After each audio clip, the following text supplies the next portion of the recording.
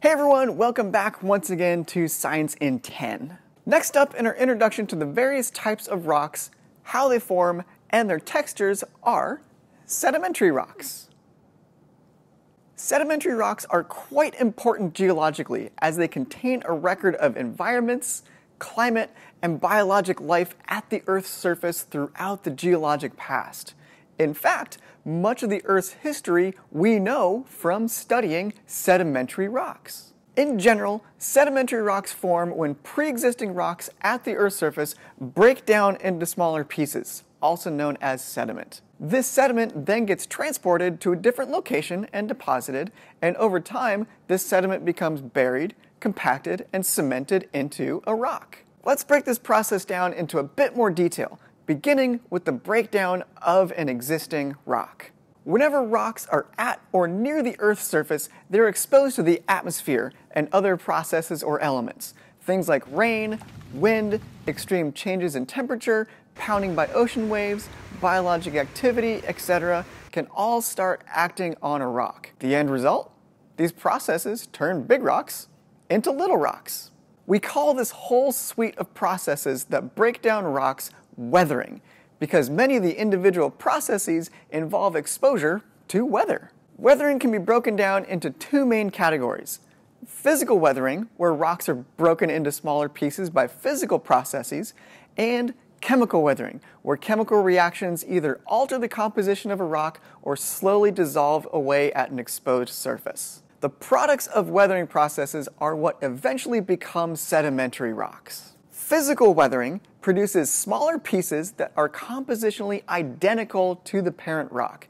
These individual pieces, often called particles, grains, clasts, or clastic sediment, can be classified according to their size and shape. Clast size ranges from microscopic clay all the way up through boulders. Clay particles are 0.02 of a millimeter in diameter and smaller. Silt is between clay and 0.0625 millimeters in size. Sand is between silt and 2 millimeters in diameter.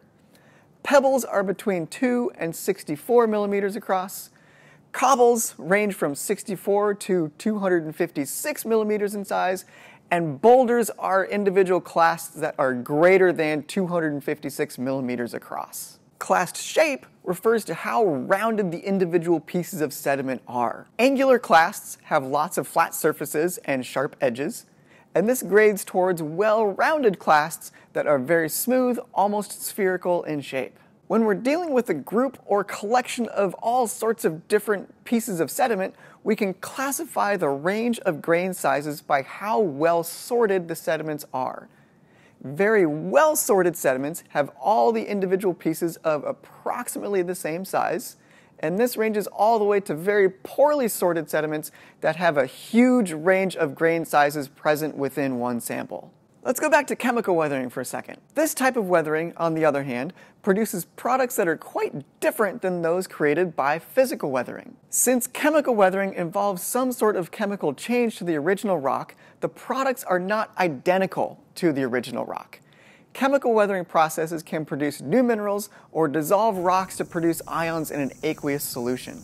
Once any type of sediment is produced, it is then transported, again by mechanisms such as running water, glaciers, wind, and gravity. Following transport, the sediment then reaches a depositional environment, locations on the Earth's surface where the products of physical or chemical weathering can accumulate over time.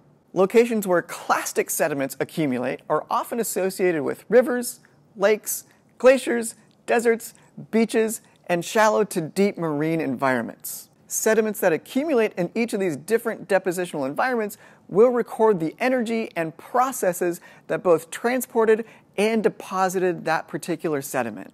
For example, sediment transported and deposited by rivers is often rounded in shape, as the transport involves the rolling and bouncing of individual grains within a river channel. Steeper rivers with a high current speed will transport larger clasts, and as the river's slope decreases, these larger clasts will be deposited, leaving slow, meandering rivers with mostly sand-sized and smaller sediment. Beaches and deserts tend to accumulate lots of sand, transported there by rivers or by wind. Because of the high degree of transport, these sands are often well sorted and the individual grains well rounded. Small sediments, sand-sized and smaller, can be transported into marine or oceanic environments and slowly settle out onto the ocean floor. To describe where products of chemical weathering end up, we need to use slightly different terminology and examples. Rocks and minerals dissolved in solution will precipitate out via different methods, by evaporation, inorganic processes, or biologic processes. For example, shallow lakes that form during the rainy season in Death Valley evaporate away, leaving behind any salts or other minerals on the valley floor. Some aquatic organisms use dissolved calcium and silica in seawater to form shells or their skeletal structures. These shells, shell fragments, and microscopic structures will often end up on the ocean floor. Over time, as sediments accumulate in these differing depositional environments, the deposits of sediment will get thicker and thicker and thicker, compacting and cementing the sediments at the bottom of the pile. This process of lithification, or becoming a rock, forms sedimentary rocks.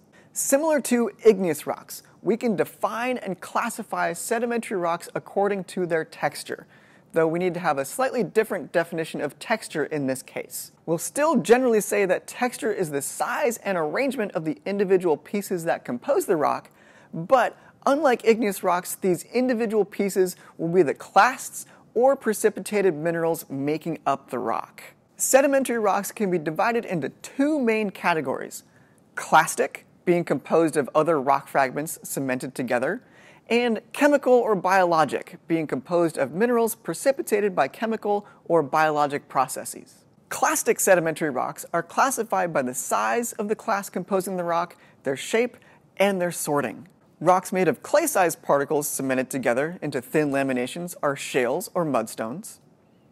Rocks composed of silt-sized particles are creatively named siltstones. Well-sorted grains of sand all cemented together form, you guessed it, sandstone. Poorly sorted, rounded clasts cemented together form a conglomerate, and a rock composed of poorly sorted, angular clasts is a breccia. Chemical or biologic sedimentary rocks are classified by two main criteria: the main mineral constituent of the rock, and whether the rock is crystalline or composed of biologic fragments. If the main mineral component is calcite, then the rock could be the following: plain old limestone if the rock is crystalline. Could also be travertine if the calcite precipitated from groundwater or from a hot spring. Fossiliferous limestone if the rock contains a noticeable amount of shell or fossil fragments. Coquina if the rock is all shells. This kind of rock kind of looks like granola, but definitely don't eat it. Chalk if the rock is soft, clay-sized limestone particles and microscopic shell fragments. And if there's a little bit of magnesium carbonate in the rock as well, this would be a dolostone or a dolomite. If the main mineral component is quartz or silica in crystalline form, hint, the rock will scratch glass, then the rock is named chert, flint, jasper, or agate. Rock gypsum is entirely crystalline gypsum precipitated from solution, primarily by evaporation, and rock salt is halite precipitated by evaporation. Finally, varying types of coal are all composed of altered plant or peat fragments. And there's our introduction to sediments and sedimentary rocks. Next, we will finish up our look at the rock cycle and dive deeper into some of the insanely cool processes that change or metamorphose rocks. Until then.